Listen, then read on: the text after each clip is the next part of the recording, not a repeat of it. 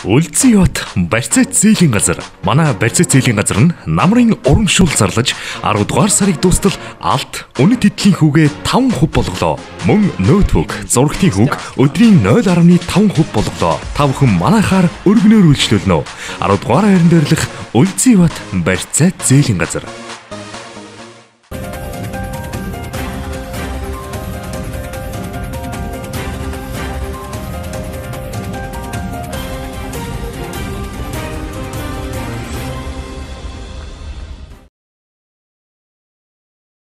Оройн төргийн эрхэм үзэгчтэй бид та бүхэнд Тойм мэдээллийн хөтөлбөр танилцуулахад бэлэн боллоо. Өнгөрөх 7 хоногт Дорнод аймагт болж ирсэн онцлог мэдээллээс тоймлон үзүүлэхээр бэлтгэлээ. Мэдээллийн хөтөлбөрийн ивент гэгч Үлзий бат барьцаат зээлийн газар. Эхний мэдээ танилцуулъя. Бүгд найрамдах хятад улсаас Монгол улсын замын өдөд суугаа ерөнхий консул Чайвен руу өнгөрөх 7 хоногт Дорнод аймагт ажлын ажиллал хийсэн. Эхлээд Дорнод аймгийн засаг дарга Бадамсүрэнтэй албан уулзалт хийсэн юм а. Уулзалтын эхэнд аймгийн засаг дарга Бадамсүрэн албан ажиллал хийж байгаад талархаж, хоёр улсын орон нутгийн найрсаг харилцаа хамтын ажиллагааг үргэлжлүүлэхэд хамтран ажиллахад таатай байгаагаа илэрхийллээ.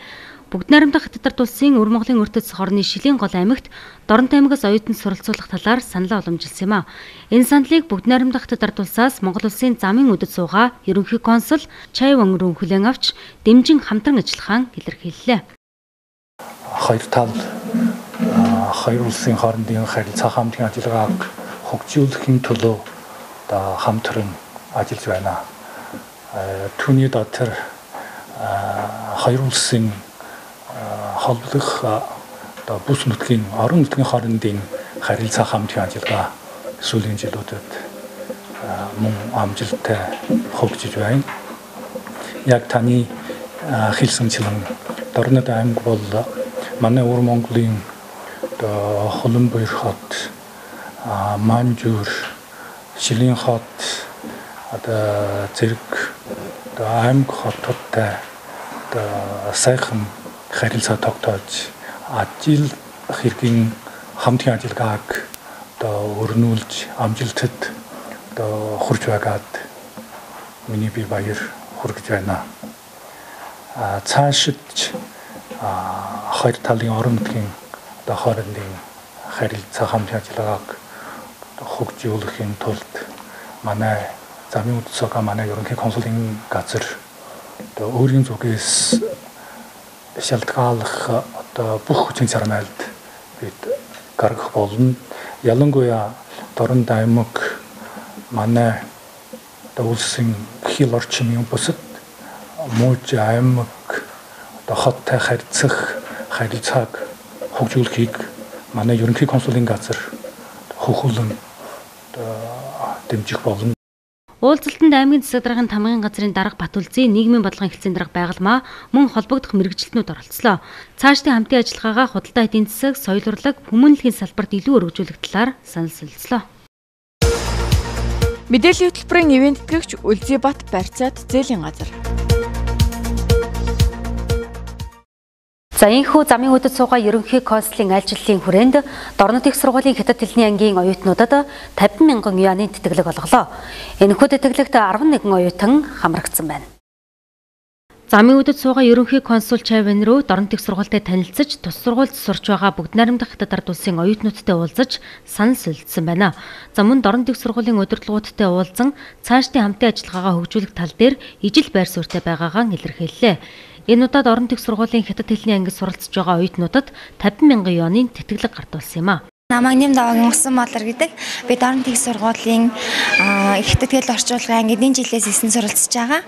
Тэгээд маш их баяртай байна. Урам зориг маш их нэмэгдэж байна. Цаашаад энэ мэрэгжил сонгосон мэрэгчлэлээрээ тууштай суралцах болно. Тэгээд мөн сургуультай болон мундаг хятад хэлний багш мөн мундаг орчуулагч болж шилдэг боловсон хүчин гарч ирэхийг хүсэж байна. Сэтгэл бол мэдээж маш өндөр байна. Тэгээд миний би айлтгүй ихтэй аалтгүй ихтэй энэ хоёр бол одоо Дорнод их сургуулийн орчуулах хятад хэл аялал жуулчлалын ангийн 3 дугаар курсын оюутан байгаа. Одоогоор бол 2 дахь жилдээ хятад хэлийг сурч байна. Шалгуур үзүүлэлтүүд нь бол оюутны хичээлийн голчтун. Мэдээж хамгийн түрүүнд хичээлийн голчтунг л хамаарсан да. Тэгээд ер нь бол тиймэрхүү л байсан. Цаашдаа ирээдүйн зорилго нь юу вэ? Зорилго бол мэдээж эхлээд бие засаад гэрээ засаад хөрөө засах гэдэг шиг те. Хамгийн түрүүнд мэдээж өөрийгөө хөгжүүлж аваад тэгээл гэр бүлдээ хэрэгтэй. Тэгээд улмаар улс орондоо хэрэгтэй л хүн болохын төлөө тэгээ энэ сурж мэдсэн зүйлээ ашиглаад тэгэл явна да. Намайг Эрдэнэтр инфлюенза гэдэг орчуулагч ихтэй тэлийн 3 дугаар курсын оюутан байгаа. Өчигдөр энэ тэтгэлгийн талаар сонссон. Тэгээ материалаа бүрдүүлээд миний гол ч оноо хүрсэн болохоор энд материал юу ч гэсэн өгөөд үтсэн. Тэгээ өнөөдөр шалгарна гэж бодоагүй. Тэгээд маш баяртай байна. Баярлалаа. Цаашид бүгд найрамдах Хятад ард улсын мууч улсуудад Дорнод аймагаас оюутанд суралцуулах асуудлыг тэргүүн игнэнд авч үзэхин илэрхийллээ. Мэдээллийн хөтөлбөрийн ивент гэгч Үлзийбат барьцаад зээлийн газар. Хэрлэн сумын 10 дугаар багийн нутаг дэвсгэр жилэрэгдсэн хүрээгийн тэлж байгаагаас үүдэлтэйгээр төрийн үйлчлэгийг иргэдэд ойртуулах шаардлага зүй ёсоор тулгарч байгаамаа. Тийм учраас 10 дугаар багийг хувааж 11 дугаар баг шинээр байгуулахаар болсон байна. Хэрлэн сумын 10 дугаар баг 2159 өрхийн 7465 хүн амтай. За хамгийн олон хүн амтай боловч тус багийн нутаг дэвсгэр дээр ерөнхий боловсролын сургууль байхгүй, мөн багийн ажлын албан 6 дугаар багийн нутаг дэвсгэр дээр үйл ажиллагаа явуулдаг зэрэг нь иргэдэд төрийн үйлчилгээ авахд ихээхэн хүндрүүлжүүлж байгааг хэлсэн юм а. 10 дугаар багийн ажлын албаны ачаал бусад багуудтай харьцуулахад нэг дахин их, за нэг ажилтнанд 793 иргэн ноогддог байхад 10 дугаар багийн нэг ажилтнанд 1493 иргэн ноогдож байх жишээтэй. За Хэрлэн сумын 10 дугаар баг бол улсдаа бол хүн амын тоо өөрийнхөө тоогоор бол нэлээд өндөр тоотой юм баг байна. Тийм учраас иргэдээс нь байнга энэ талаар гомдол санал хүсэлтүүд за сумаас нь ч гэсэн байнга тавьдаг байсан. За тэгээд сая иргэдийн төлөөлөгчдийн 20-нд болсон хурлаар энэ асуудлыг оруулсан 10 дугаар багийн хувааж шинэ 11 дугаар баг байгуулах асуудал орсон байна. Эх жилийн энэ 2018 оноос эхэлж энэ ажлыг эхлүүлэхийн тулд бас одоо энэ болсон хурлаар оруулж шийдвэрийг гаргуулсан. За шаардлагатай төсөв санхүү энэтэй холбоотой зүйлүүдэд жилийн эцсээр төсөвт оруулахар бэлтгэл ажлыг хангаж байна. Хэрлэн сумын 11 дугаар багийг шинээр байгуулахад иргэдийн бичиг баримт үйл хөдлөлийн нэр шилжүүлэх зэрэг ажлуудыг хийхэд 30 сая төгрөг шаардлагатай гэсэн тооцоо гарсан байна. Мэдээллийн хөтөлбөрийн ивент гэгч Үлзийбат барьцаад зээлийн газар. Малчин өрхийг малжуулах зорилготой залуу малчин дэд хөтөлбөр хэрэгжихээр боллоо. Энэхүү хөтөлбөрт 16-аас 35 насны 250 хүрлэг толгой малтай өрхийг хамруулах юм байна. Малчтын хөдөлмөр эрхлэлтийг дэмжих хөтөлбөрийн хүрээнд 69 малчинд 305 сая төгрөгийн санхүүгийн дэмжлэг үзүүлжээ. За үүнтэй төстэй хөтөлбөр хэрэгжүүлэх шаардлага байгаа учраас залуу малчин дэд хөтөлбөрийг боловсруулан хэрэгжүүлэхээр болсон байна. Хөтөлбөрт богд шилжүүлснээр 150-аас 200 толгой малтай өрхөд 5 сая төгрөг, 200-аас 250 толгой малтай өрхөд 4 сая төгрөгийн санхүүгийн дэмжлэг олгох юм байна. Иргэн төлөлтийн хугацааг 36 сар гэж тооцоолж байна.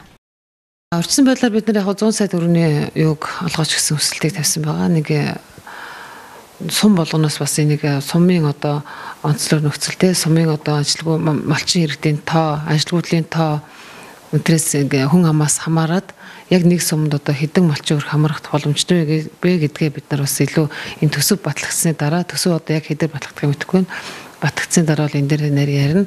Энэ хөтөлбөрийг бол цааш нь бол мөрөжлүүлээ те. Одоо ер нь бол залуучууд манай аймгийн нийт одоо залуучуудын ажилгүй иргэдийн одоо нийт 50-аас 60% нь бол залуучууд байгаа. За тэр дундаа бол одоо яг хөдөө орон нутагт сумын төвд амьдарч байгаа болон хөдөө одоо мал малаад амьдарч байгаа, дээрээс нь айлын мал хараад амьдарч байгаа ийм залуучууд бол асар олон байгаа. Тэгээ эдгээр дээр яг өөрсөнд нь ингээд ийм хөтөлбөр төлөвлөгөө боловсруулад ингээд явуучих юм бол амжиргааныхаа төвшинг сайжруулад явах боломжтой гэж. Малжуулах арга хэмжээнд 20 малчин өрхийн хөдөлмөрийн насны 40 гишүүд хамрагдах бөгөөд нэг малчин өрх нь богжилжүүлснээр 400-аас доошгүй малтай болсон байна гэх зэргээр хөтөлбөрийн үр дүнг тооцоолж байна. Мэдээллийн хөтөлбөрийн ивент гэгч Үлзийбат барьцаад зээлийн газар. Эрүүл мэндийн даатгалаас 40-45, 50-55, за мөн 60-65 насны иргэдэд эрт тэдрүүлгийн онцлогоо шинжилгээ хийх ажил эхлээд байна. За эдгээр насны иргэд заавал эрүүл мэндийн даатгал төлсөн байх шаардлагатай бөгөөд 3 төрлийн багш шинжилгээнээс сонгох юм. Энэ талаарх дэлгэрэнгүй мэдээллийг одоо үзүүлье.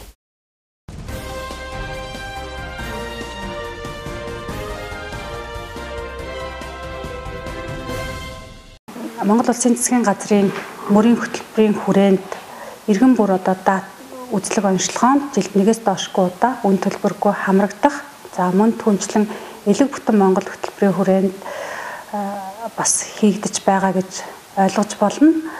За тэгээд өнөөдөр одоо манай аймагт үндсэндээ энэ 3 бүлгийн үзлэг шинжилгээнд 2 эмнэлэг ажиллахаар сонгон шалгаруулалтаар эцсийн одоо дүгнэлт гарч ажиллах гэрээгээ байгуулсан байгаа.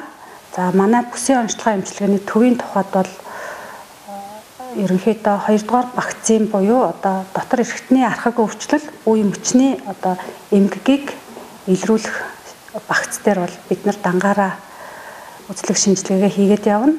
За 1-р вакц маань бол дотор эрхтний архаг өвчлөлийг илрүүлэх. За 3-р вакц бол хавдрын эрт илрүүлэг гэсэн ийм вакцууд байгаа. За энэ 1-3-р вакц дээр бол бид нар Боно Вита лабораторитой түншлэлийн гэрээгээр хамтарч ажиллаж байгаа. За яагаад тэгэхээр ерөнхийдөө бол 1-3-р вакцин зарим шинжилгээнүүдийг бол аймгийн түвшинд хийх нөхцөл бол хараахан бүрдээг байгаа. Тийм учраас бид нар Дорнод аймагт одоо энэ 6 насны ангилалд багтаж байгаа нийт 3540 даатгуулагчийн эрх ашгийг хүндэтгэж аль болохоор одоо даатгуулагчдаа эдгээр одоо вакцин шинжилгээнүүдийг хүртээч хэмсэн гэсэн үндслэлээр Боно Вита лабораторитой хамтран ажиллаж байгаа. За энэ вакцин шинжилгээ гэх юм бол нэгдүгээр хүн маань өнөөдөр эрүүл мэндийн даатгалаас эрхийн бичгээ аваад манай бүсийн онцлогын эмчилгээний төвийн 3 давхрын лаборатори буюу клиник биохимийн лабораторид ирж үйлчлүүлнэ. А энэ 3 вакцаас манайх бол 2 дугаар вакцыг бол өөрөө орон нутагтаа хийж байгаа. Энд юу вэ гэвэл биохимийн шинжилгээ, эрдэсүүд, тэг үе мөчний шинжилгээнүүд. Энэ шинжилгээг манайд хийлгэсэн тогтвол манайх бол өдөртөө хариуг нь гаргаж өгнө. Энэ шинжилгээг манайх өглөө 8-аас өдөр 12 цагийн хооронд авна. Энэ яагаад гэвэл нөгөө сахарын шинжилгээ, элэгний үйл ажиллагааны шинжилгээ байгаа учраас тухайн хүн өглөө өлөн байж үйлчлүүлэх учиртай учраас бид хэд 12 цаг хүртэл шинжилгээг авч байгаамаа. 1-р вакцины хувьд болохоор элэгний үйл ажиллагааны шинжилгээнд дээр нэмээд элэгний хавдрын шинжилгээ тон аргаар үзэж байгаа. Өшөө нөгөө хеликобактерийг тон аргаар. Энэ 2 шинжилгээ нь болохоор одоохондоо манайх хийгдэхгүй байгаа учраас бол Боно Вита лабораториуд сарцаа тээвэрлэнэ. 3-дугаарт нь болохоор элэгний үйл ажиллагаан дээр нэмээд ходоодын хавдрын шинжилгээ, өшөөний төрөө булчирхайн хавдрын шинжилгээ шинээр нэмэгдэж орж. За тэгэхээр манай Боно Вита лаборатори нь нэгдсэн төв лаборатори нь Улаанбаатар хотын шинжилгээний төв лабораторитой 21 аймаг болон нийслэлийн 9 дүүрэгт бид нар сарцын салбар төвөдтэйгээр үйл ажиллагаагаа явуулдаг. Сарцыг Дорнод аймгийн бүсийн онцлогын эмчилгээний төвтэй хамтарч энэхүү 1-3 дугаар вакц дээр хамтарч ажиллаж байгаа. Эдгээр шинжилгээний сарц маань энд авагдаад яг стандартын дагуу сарц тээвэрлэгдээд Улаанбаатар хотын манай төв лабораторид очсон тохиолдолд 3-4 цагийн дараа хариуны шинжилгээ гарна. Гэдэг маань ерөнхийдөө үйлчлүүлэгч маань шинжилгээгээ өгснөөс хойш 1 хоногийн дараа шинжилгээний хариу маань цахимаар яг энэ буцаад Дорнод аймгийн бүсийн онцлогын эмчилгээний төвд маань ирэх юм байгаа. Цахим хэлбэрээр ирнэ гэсэн үг. Манайх нөгөө 21 аймагтайгаа 9 дүүрэгтэйгээ цахим хэлбэрээр шууд холбогдсон байдیں۔ Хариугаа шууд цахимаар авах боломжтой.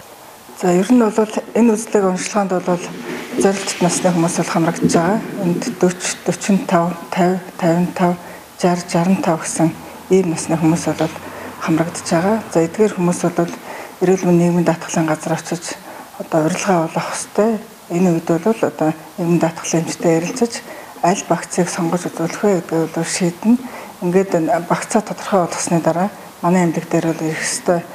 За бүх шинжилгээнүүд бол хийгдсэний дараа бид бол үзлэг онцлогоо дүгнэлтээ бол гаргана. За энд бол эхний 1-2 дугаар вакцин дээр бол дотрын эмч, эхогийн эмч бол үзлэг онцлогоо хийгдэнэ. 3 дугаар вакцин дээр бол эхо хавдрын эмч үзлэг хийж одоо дүгнэлтийг бол гаргаж өгнө. За бид нар энэ үйл ажиллагаатай холбоотой тусгай кабинет бол гаргана. Эхогийн эмчийг бол тусад нь зөвхөн одоо энэ үзлэг дээр ажиллах, дотрын эмчийг мөн энэ үзлэг дээр ажиллах ийм зохион байгуулалтуудыг хийж ажиллана. За ер нь сумаас ирсэн улсуудыг бол шууд бол үзлэгт хамруулна. За аймгийн төвийн том одоо олон хүнтэй албан газрууд дээр бид нэр бол газар дээр нь очиж үзлэг онцлог хийх болцоотой. Эдгээр насны иргэдийг сонгох болсон шалтгаан үндэслэл гэх юм бол сүүлийн 5 жилийн хүн ам зүйн статистик үзүүлэлтэд дүгнэлт хийсэн байлээ. За ингээд бол хүн амын дунд зовлон тохиолдож байгаа өвчин эмгэгүүд мөн одоо нас оролтын тэргүүлэх 5 шалтгаануудаас үндэслээд эдгээр насны иргэдийн дунд зонхилон тохиолдож байгаа эмгэгүүдийг илүү одоо үзэж эрт илрүүлж онцлоё гэсэн ийм үндэслэл байгаа юм байлаа. За тухайлах юм бол эдгээр насны иргэдэд бол одоо хавдрын өвчлөл илүү зонхилон тохиолдож байх жишээтэй зүрх судасны эмгэг, хоол боловсруулах замын эмгэгүүд илүү одоо зонхилон тохиолддог гэдэг ийм одоо гол үндэслэл шалтгаан бол байгаа гэж үзэж байгаа. За энэ дээр нэг одоо иргэн болгон хамгийн амархан тогтоогоод авах эргэлзэхгүй байх нэг зүйл гэвэл одоо бас энэ 40 45 50 55 60 65 насны хүмүүсийн төрсэн оныг бас өнөөдөр илүү тодтогоод хэлчихэн зүйтэй байх гэж үзэж байна. Жишээлх юм бол 40 настай хүн бол 1977 онд, за 45 та хүн бол 1972 онд гээд тооцохоор 1977, 1972, 1967, 1962, 1957, 1952 оны 1-р сарын 1-ээс 12-р сарын 31-ний хооронд төрсэн бүх хүмүүс бол эргэлзээ тэнэгэлзэлгүй одоо эрүүл мэнд нийгмийн даатгалын хилцээр очиж эрхийн бичгээ авах бүрэн эрх нь байгаа. Гэхдээ гагцгүй тэдгээр насны иргэд маань бол эрүүл мэндийн даатгалынхаа шимтгэлийг төлсөн эрүүл мэндийн даатгалаас одоо үзлэг үйлчлэгээ авах эрхээ үүсгэсэн байх зайлшгүй шаардлагатай гэж үзнэ. За хэрлэн сумын хэмжээнд бол түрүү манай эмчилгээ эрхлэлсэнд эзэхэрл хэлсэн ирсэн иргэдийг бол ямар нэгэн одоо харьяал харгалцахгүй очир дугаарыг нь бол тусгайлан эмч тусгайлан цаг гаргаад зохицуулах бүрэн боломжтой. За хөдөөгийн 13 сумаас ирсэн зориод ирсэн хүн бол эрүүл мэнд нийгмийн даатгалын хилцээс эрхийн бичгээ авсан бол шууд манайхаар ирж үйлчлүүлэх боломжтой. Тэгээд бид нар бас одоо алслагдсан хөдөө орон нутгаас төдийлөн ирж чадахгүй байгаа хүмүүсийн одоо шинжилгээний сорт тээвэрлэлтийг хийгээд шинжилгээний хариу гарсны дараа одоо газар дээр нь очиж эмчийн үзлэг дүгнэлтийг гаргахгүй аль болохоор одоо даатгуулагчдаа чирэгдэлгүй байдлаар хүртээмжтэй яаж үйлчлэх вэ гэдэг асуудлыг бас бодлогын түвшинд эрүүл мэндийн газартайгаа эрүүл мэнд нийгмийн даатгалын хилцтэй мөн одоо аймгийн цэцэг даргын тамгын газартай хамтарч удахгүй одоо тодорхой нэг шийдэлд хүрнэ. За өнгөрсөн одоо 7 хоногийн сүүлийн өдрүүдээс бид нар гэрээгээ байгуулсан учраас үндсэндээ энэ 7 хоногоос бидний ажил бол эхэлж байгаа гэж ойлгож болно. Тэгэхээр одоо эдгээр насны эрүүл мэндийн даатгалд шимтгэлээ төлжгсөн хүмүүс бол одоо хамгийн түрүүнд эрүүл мэнд нийгмийн даатгалын хилцээр очиод манай эмнэлгүүд рүү одоо хандаж ирэхэд бол үе таалга байнгын нээлттэй байгаа. Хугацаа бол их богинохоо хугацаа байгаа. 12 сарын 30-наар бүх одоо санхүүжилт болоод бидний үйл ажиллагаа тасалбар болно гэдгийг иргэд маань бас ойлгох хэрэгтэй. Мэдээллийн хөтөлбөрийн ивент тэтгэгч Үлзийбат барьцаад зээлийн газар. Чабалсан хот хүүхэд өсвөрийнхний амны хөндийн өвчлөлгүй хот болох зорилтыг дэвшүүлээд байгаа. Энэ хүрээнд цэцэрлэг сурж байгаа хүүхдийг эрүүл шүд эрүүл амны хөндийтэй болгох ажил 3 дахь жилдээ үргэлжилж байна. Энэ хугацаанд Чабалсан хотын 2 дугаар цэцэрлэг шүдний цорол өвчнөөс ангижирсан цэцэрлэг болж батламжаа гардан авсан байна. Шүдний өвчлөл бол бүх өвчний суурь болдог. Тиймээс шүд амны хөндийг эрүүлжүүлэх үүднээс дээрх зорилтын хүрээнд цэцэрлэгийн хүүхдүүдийг эрүүл шүдтэй болгох ажил хийгдэж байгаамаа. 2 дугаар цэцэрлэгийн тухайд 400 хүүхэд сурч боловсрож байгаа бөгөөд тэдний 80% шүдний цоролтой гэж онцлогджээ. Тус цэцэрлэгт Америкийн нэгдсэн улсын эмч Клауд Ларсон ажиллаж шатраатаагаар 300 орчим хүүхдийн шүдийг эмчилж эрүүлжүүлсэн байна. За энэхүү өнөөдөр шүдний цорол өвчнөөс ангижирсан цэцэрлэг боллоо. Одоо үлдсэн ажил цэцэрлэгийн багш нар, цэцэрлэгийн багчууд, эцэгүүдийн үүрэг үдээ шүү.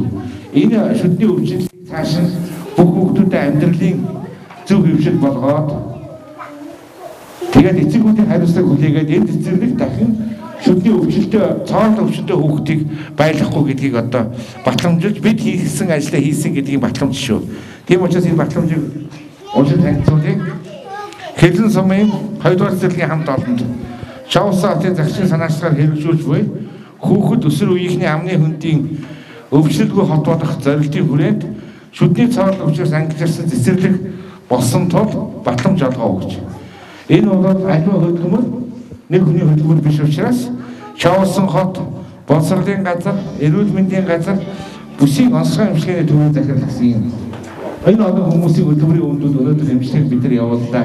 өнөөдөр чинь түрүү хэлсэн Чаус хотод маань 2 удаага өөрийнхөө зардлаар ирж хаасан холын Америкээс өөрийн зардлаар ирж бас бидэнд тусалцаа үзүүлсэн бас Калет эмчтэй бас дахин талархал өдрөө хийлээ. Энэ сайхан ажлыг зохион байгуулсан, санаачлан зохион байгуулсан хотын захирагч болон бүсийн онцлогын эмнэлгийн төвийн эмч сувилагч нарт одоо гүн талархснаа бас илэрхийлж бодож байна. Одоо бид нарт сая хотын дарга хэллээ маш чухал үүрэг хүлээлгсэн гэж нь одоо эцэг эхтэйгээ энэ сургалтыг одоо маргааш одоо зохион байгуулад тэгээд одоо тэдэнд бас энийг үүрэг хариуцлагыг бас хэлж өгнө гэж бодож байна. Жавсан хотын захирагчийн санаачлагаар хэрэгжүүлж байгаа хүүхэд төсвөр үеийнхний амны хөндийн өвчлөлтгүй хотолох зорилтын хүрээнд цэцэрлэгийн хүүхдүүдийн хүү шүдний өвчлөлгүй болж хоолны дараа унтахынхаа өмнө шүдэ тогтмол угааж сурсан байна.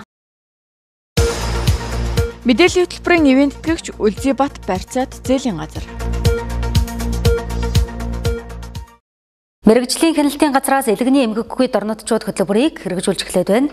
Энэ хүрээнд элэгний С вирусын эмийг үн төлбөргүй олгож байгаа бөгөөд 12 дугаар сарын 1-ний хүртэл үргэлжлэх юм байна. Элэг бүтэн Монгол хөтөлбөрийн хүрээнд элэгний С вирусыг 2020 он гэхэд таслан зогсоох зорилт дэвшүүлсэн. Тиймээс энэ хөтөлбөрт дэмжлэг үзүүлэх зорилгоор элэгний эмгэггүй дорнодчууд хөтөлбөрийг хэрэгжүүлж эхлээд байгаа бөгөөд элэгний С вирусын эмийг 100% хөнгөлж үнэгүй олгох юм байна. Энэхүү хөтөлбөрт С вирусын илрүүлэг шинжилгээнд хамрагдсан, за мөн С вирус илэрсэн, дотрийн эмчийн хяналтанд орж шаардлагатай шинжилгээнүүдийг бүрэн өгсөн иргэд хамрагдах боломжтой юм байна. За энэ маань одоо гол нь Улаанбаатар хотын Омбол фарм гэдэг эм ханган нийтлэг байгууллага гэдэд фармтай хамтран энэ одоо хөтөлбөрийг бас хэрэгжүүлж байгаа. За энэ хөтөлбөр маань нийт одоо 20-30 сая төгрөгийн санхүүжилттэй. Өөрөөр хэлэх юм бол нэг эмийг тухайн одоо өвчтөн нийгмийн даатгалынхаа хөнгөлтөнд хамрагдаад 140 мянган төгрөгөөр австай шүү дээ. Гэтэл яхаа 140 мянган төгрөгийн тухайн одоо хөтөлбөр хэрэгжүүлж байгаа байгууллага хөнгөлөөд энэ маань одоо юунд бүрэн одоо хөнгөлөгдөж одогдож байна гэсэн үг. За тэгэхээр энэ хөтөлбөрт хамрагдах одоо гол шаардлага үндэслэл бол ерөнхийдөө манай аймгийн хувьд бол элэгний С вирусын илрүүлдэг юунд илрүүлдэг явагдаж одоо дууссан шүү дээ. Тэгэхээр энэ дээр одоо элэгний өвчлөл, элэгний одоо С вирусын өвчлөл бол юунд усын хэмжээгээр бас нэлээд дээгүүр орж байгаатай холбоотойгоор тэгэхээр элэгний С ер нь бол элэгний вирусууд гэдэг маань хавдрын ихэнх үеийн одоо бас юу байдаг, шат байдаг. Тийм учраас гол нь одоо бид нар нийгмийн хариуцлагын хүрээнд энэхүү одоо бас эмийг одоо тухайн хүн хэрэглэснээр элгийг одоо бүрэн С вирусээс одоо салах юм боломжтой юм хөтөлбөр юм үр дүнтэй хөтөлбөр гэсэн үг.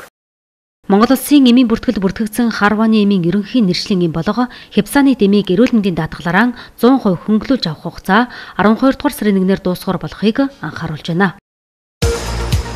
Мэдээллийн хөтөлбөрийн ивент тэтгэгч Үлзийбат барьцаад зээлийн газар. Монгол улсад гэр бүл салалт өндөр байгаагаас үүдэлтэйгээр цус ойртолд явагдах магадлал нэмэгдсээр байна гэж албаныхан хэлж байна. Тийм учраас цус ойртолтоо сэргийлэхийн тулд гэрлэхээс өмнө удам зүүн шинжилгээнд хамрагдахыг уриалж байна. Монгол улсад 4 өрх тутмын нэг нь гэр бүлийн цуцлуулж байгаа статистик мэдээлэл байна. Гэр бүл салалтын улмаас төрсөн эцэгхээ мэдэхгүй өсөж байгаа хүүхдүүд цусан төрлийн, ясан төрлийн хамаатан садангааж мэдэхгүй өсөн төрнөж байгаамаа. Тиймээс нэг эцгийн 2 хүүхэд гэрлэхийг үгүйсгэх аргагүй ирээдүй бидний хүлээж байгаа гэдгийг албаныхан хэллээ. Ийм учраас шинээр гэр бүл болох иргэдийн нэг удам ухсааны холбоо хамаарлыг тогтоох удам зүүн шинжилгээнд хамрагдах уриалгыг гаргалаа.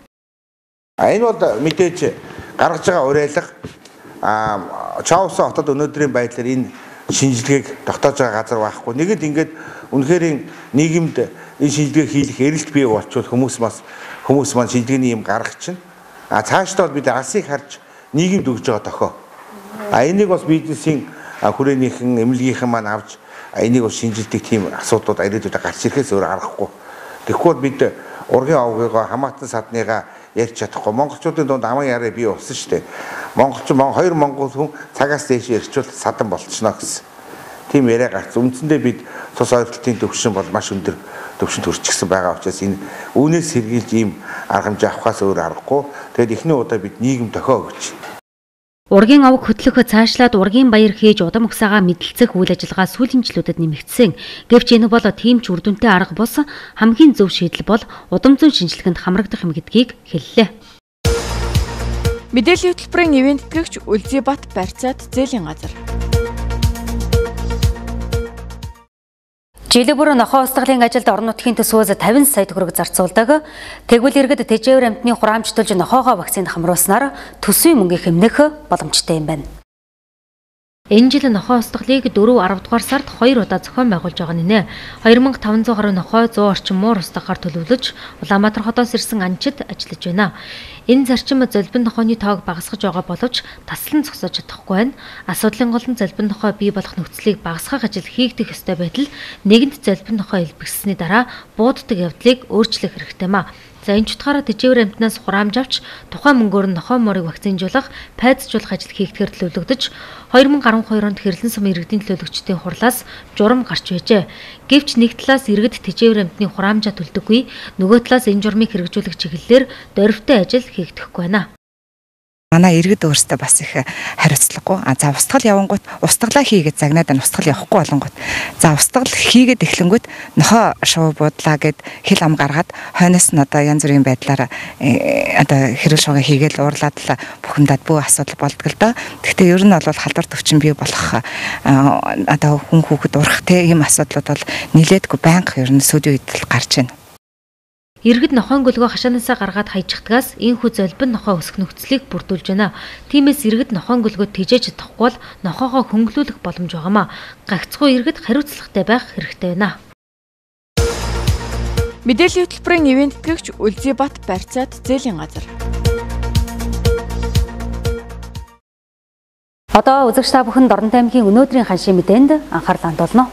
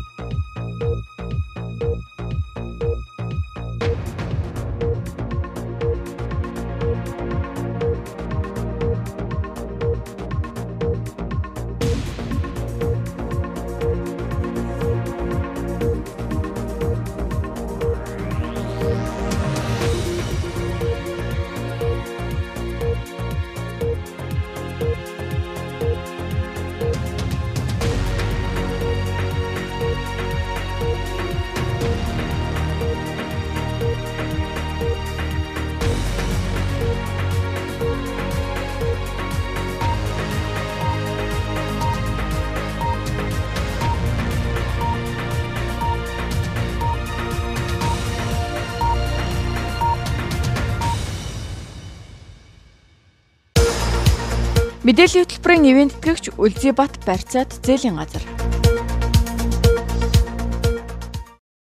Та мэдээллийн хөтөлбөр энд хүрээд өндөрлөж байна. Үзэгч та бүхэн амралтын өдрөө үр бүтээлтэй сайхан өнгөрүүлээрэй. Шинэ 7 өдрийн ажил үйлсэд нь амжилт хүсье.